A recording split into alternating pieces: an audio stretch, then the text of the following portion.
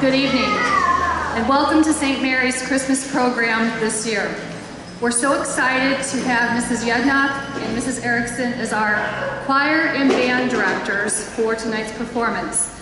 The children have practiced ceaselessly for many, many weeks, and they sound absolutely beautiful. So with that, I have a couple just quick announcements, please. Please no flash photography. It is a distraction to the students as they sing or play in the band. Please put your phones on silent. And after the program, you can pick your child up in the NPR room, which is the multi-purpose room on the outside of the church. So again, welcome to St. Mary's Christmas program. We're so excited you're here, and God bless you, each and every one of you. Thank you.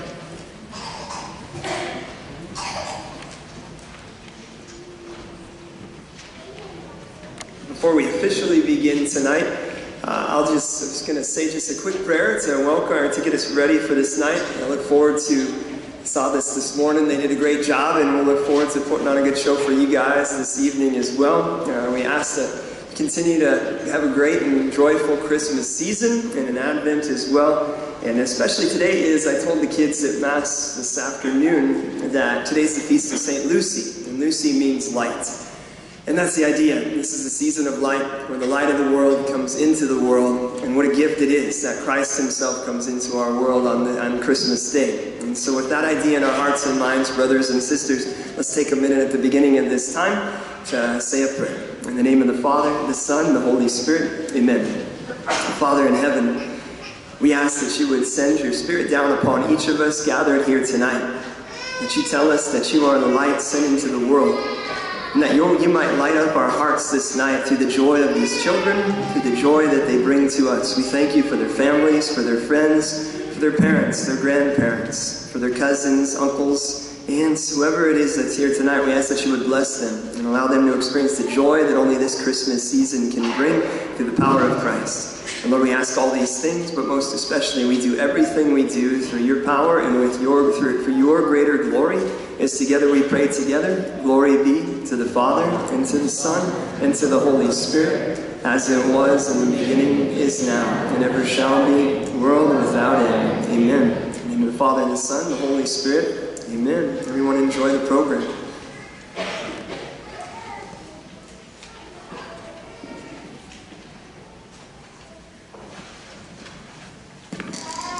A voice of one calling, in the wilderness prepare the way for the Lord.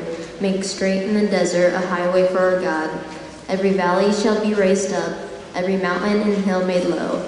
The rough ground should become level, the rugged places a plain, and the glory of the Lord will be revealed, and all the people will see it together. For the mouth of the Lord has spoken.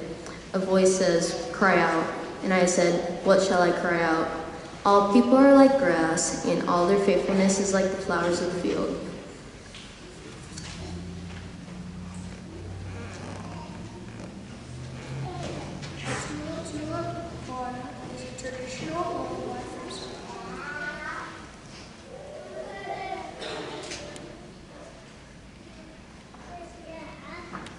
Tula Tula Iguana is a traditional lullaby from South Africa, sung in the Sotho language. Just as we sing lullabies like Away in the Manger to baby Jesus at Christmas time, we know that Christians around the world do the same in their own ways. This song simply means, hush, hush, child.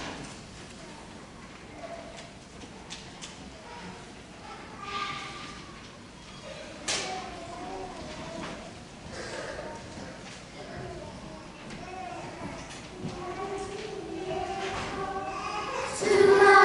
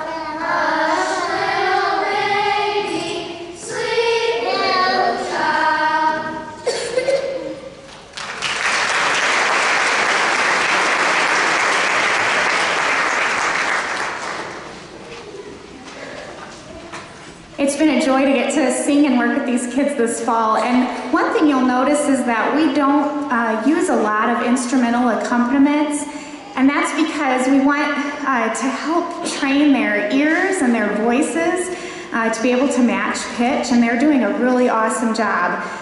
The piece you just heard is a round, which is one of the earliest and easiest ways to start training our ears to hear harmony and to sing harmony. So they were singing the same thing, but at different times, and in doing that, getting to experience singing in harmony. So they're doing a wonderful job with that. So this next song is another lullaby, and we're gonna have TJ playing the bells for us on this one.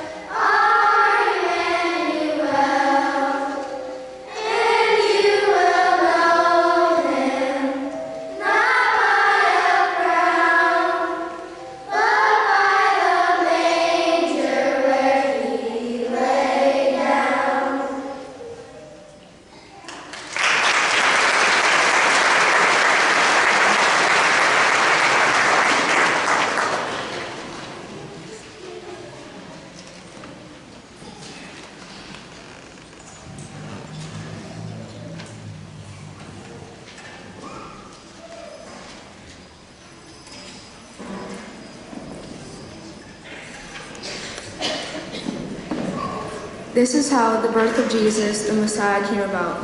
His mother Mary was pledged to be married to Joseph, but before they came together, she was found to be pregnant through the Holy Spirit. Because Joseph, her husband, was faithful to the law and yet did not want to expose her to the public disgrace, he had in mind to divorce her quietly.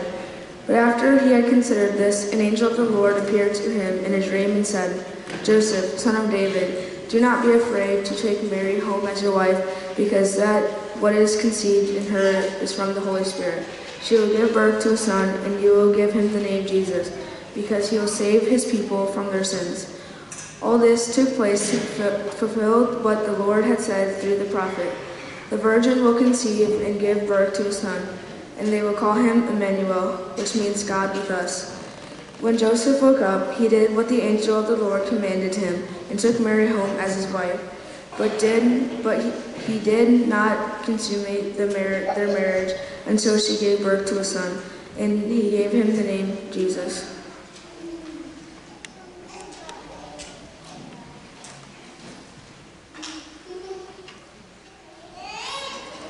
This is the beginning band class for 2019-2020. They have only had their instruments for about 3.5 months, something like that, and they're doing really well, turning in a lot of practice time. We're going to change the program a little bit. We're going to do Rolling Along last.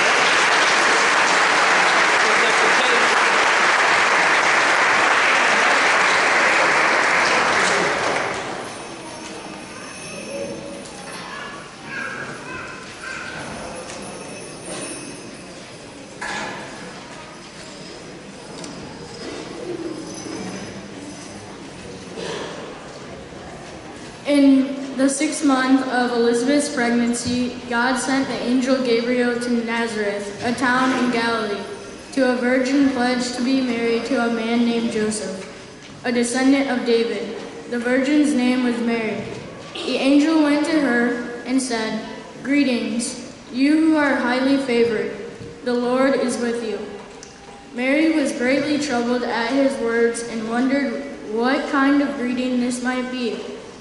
But the angel said to her, "Do not be afraid, Mary. You have found favor with God. You will conceive and give birth to a son, and you are to call him Jesus. He will be great and will be called the Son of the Most High. The Lord God will give him the throne of his father David, and he will reign over Jacob's descendants forever. His kingdom will never end." "How will this be?" Mary asked the angel, "since I am a virgin?" The angel answered, "The Holy Spirit will come on you, and the power of the Most High will overshadow you. So the Holy One to be born will be called the Son of God. Even Elizabeth, your relative, is going to have a child in her old age, and she who was said to be unable to conceive in her 6th month. For no word from God will ever fail." "I am the Lord's servant," Mary answered. "May your word to me be fulfilled." Then the angel left her.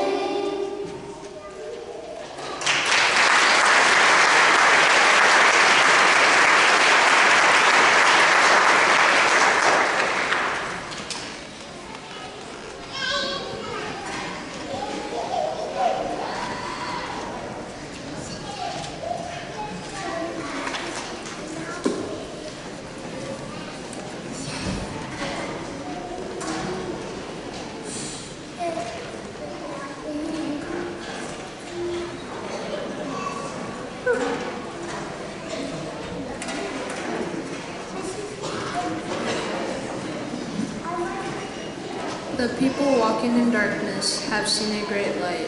On those living in the land of deep darkness, a light has dawned. For us a child is born, for us a son is given, and the government will be on his shoulders. And he will be called Wonderful Counselor, Mighty God, Everlasting Father, Prince of Peace. Of the greatness of his government and peace there will be no end. He will reign on David's throne and over his kingdom, establishing and upholding it with justice and righteousness. From that time on and forever, the zeal of the Lord Almighty will accomplish this.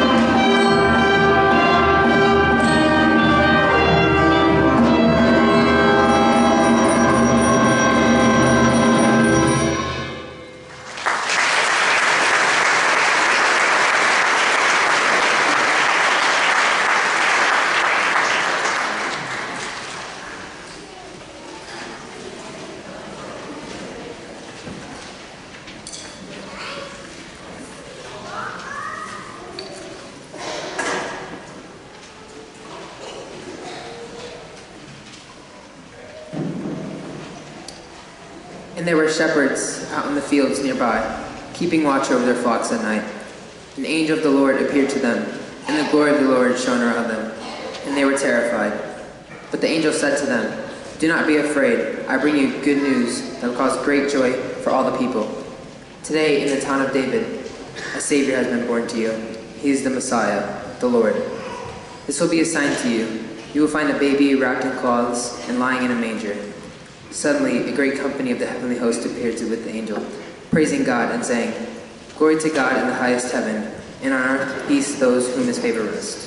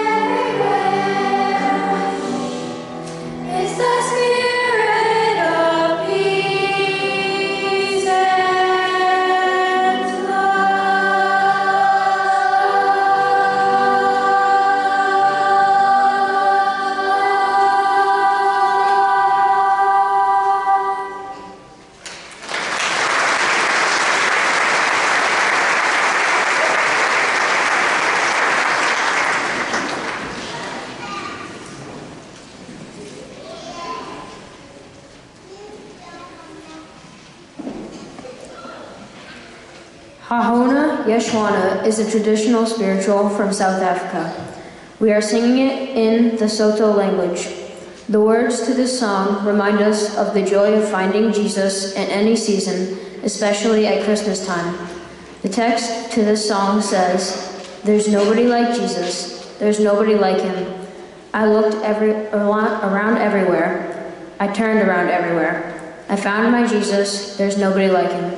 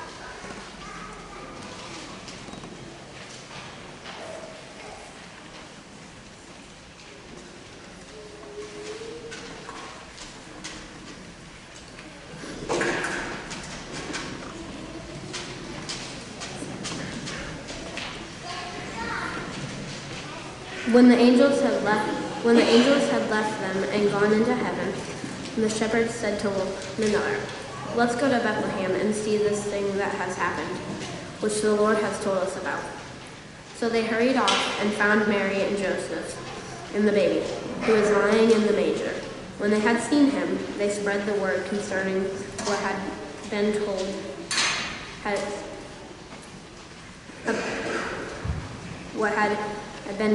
them about this child. And all who heard it were amazed at what the shepherds had said to them. But Mary treasured up all these things and pondered them in her heart. The shepherds returned, glorifying and praising God for all the things they had heard and seen, which were just as they had been told.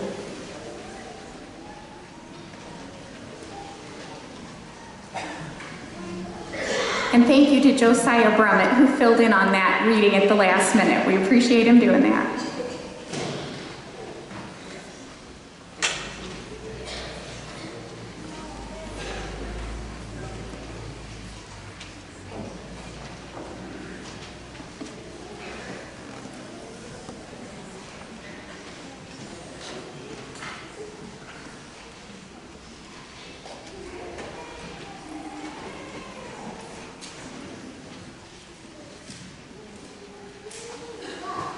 Yeah.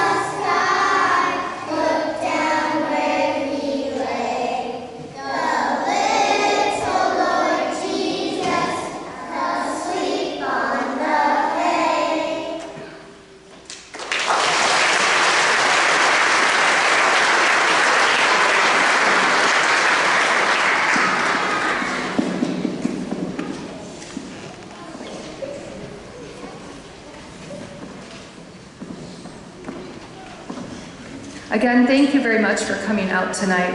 And before we bring the 8th grade out for their nativity, I'd like to give one more hand to all the students that have performed tonight.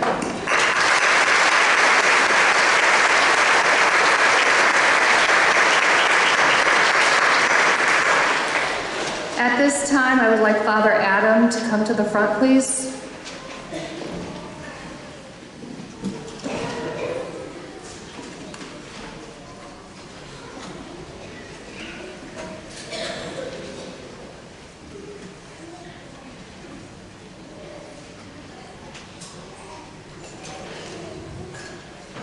With much appreciation for everything that he has done, is doing, and will continue to do for our school and our parish, we'd like to present him with a Christmas gift from all of us to Father Adam. Thank you very much.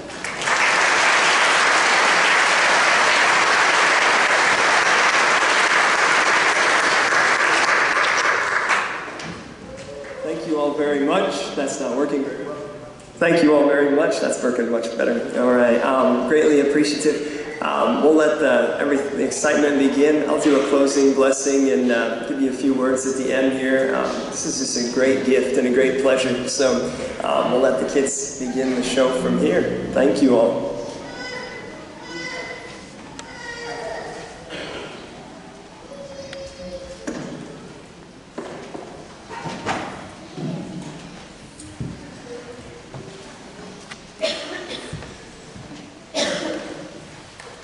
The story of the birth of a Savior.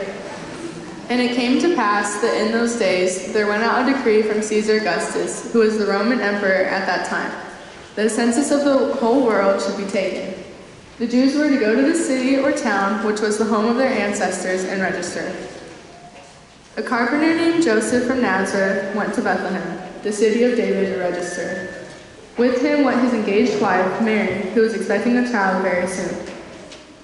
Once in Bethlehem, they searched diligently for a place to rest for the night. However, there was not a place to stay in the crowded town, and no one would take them in. Very late, Joseph found a small manger, a place where hay was stored for cattle. This was the place for which all eternity God had chosen for the birthplace of his only Son, Jesus Christ.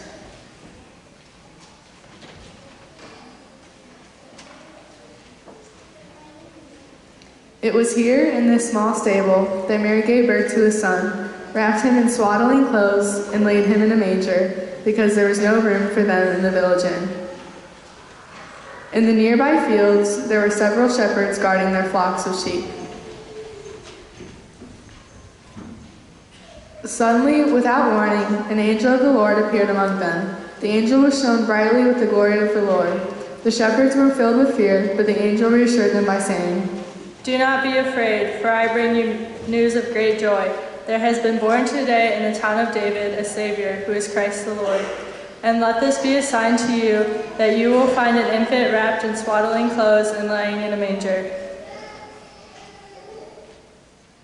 Then appeared a whole host of other angels, who together praised God by saying, "Glory to God in the highest, and peace on earth to men of good will." The shepherds were stunned. They said to one another, "Let us go to Bethlehem and see this wonderful thing which the Lord has made known to us." In the village, they found Mary, Joseph, and the infant Jesus, who was lying in the manger. At this glorious sight, the shepherds were filled with joy and understanding. After Jesus had been born in Bethlehem, some wise men astrologers came to Jerusalem from the east. "Where is the newborn King of the Jews? We have seen his star in far-off eastern lands and have come to worship him." When King Herod heard of this, he sent a private message to the astrologers, asking them to come see him. At this meeting, he found out from them the exact time when they first saw the star. Then he told them, "Go to Bethlehem and search for the child, and when you find him, come back and tell me, so that I may go worship him too." After this interview with King Herod, the astrologers started out again on the journey, and look, the star appeared to them again, standing over Bethlehem. Their joy knew no bounds. Entering the house where the baby and Mary, his mother, were, they threw themselves down before him, worshiping him with open hearts. They opened their presents and gave the baby Jesus magnificent gifts. First, they presented him with gold.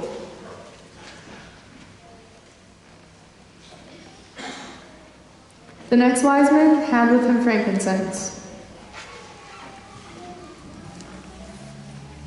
And finally, the baby Jesus was given myrrh. But when the astrologers returned to their own land, they did not go through Jerusalem to report to Herod, for God had warned them in a dream to return home by another way.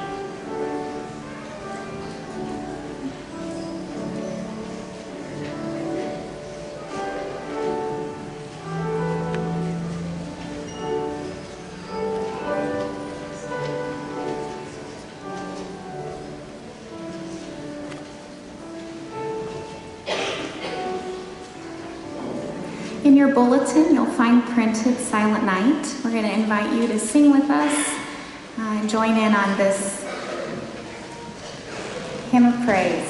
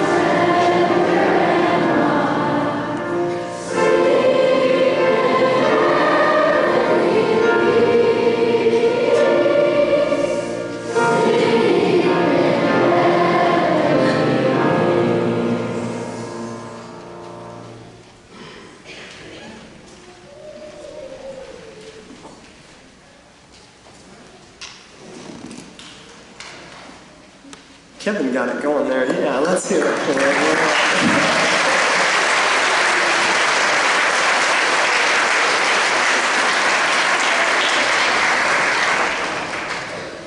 When you are, we did things just like this when I was a kid in my Catholic grade school growing up, and I'll tell you what, every man is called to be a father in some form, and there's nothing more awesome than all of your kids gathered together. Every mom, every dad gets that, and this is one of those opportunities as a spiritual father that I get to get all my kids together and be with them and spend time with them, all of them. 8 years old, 88 years old, or 8 months old, as we were hanging out in the back just a little bit ago. And this is a gift and a great blessing. And I just want you all to know what a great gift it is for me that you let all of our teaching staff and myself and all of the staff here at the school help draw your kids to a greater understanding of who God is and a greater understanding of how to live their lives in this world. For the Lord, everything we do for Him, for His glory. And so thank you for letting these students be here, and a gift for us to have them here. And I also want to thank Mrs. Yednak and Mrs. Erickson for a really, really great job done tonight. So let's also hear it from them.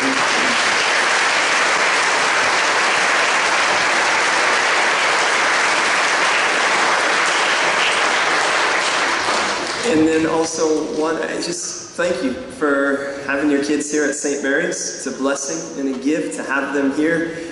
We look forward to having this night every year. And you're probably like, maybe not every night, but every year. What a great gift, what a great blessing to have you all here and join us. I think we are all set to go. I'm just going to give a little blessing as we close up. And I'm sure there'll want to be some pictures and things along those lines. But let's ask the Lord's blessing over us as we close tonight.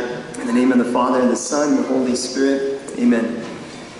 Again, Heavenly Father, you sent your Son into this world on this day that we celebrate today, this Christmas day that is coming quickly.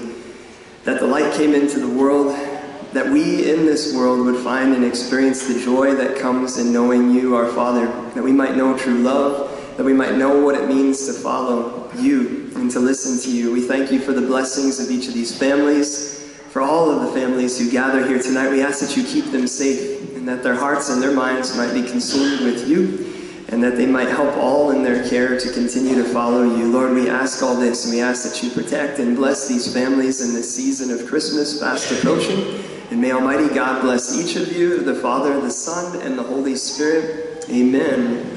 All right, everybody have a great evening. Thank you for coming. If you need pictures, go ahead and do pictures. Is there anything else that I should say from anybody that we need to make sure make smooth? All right.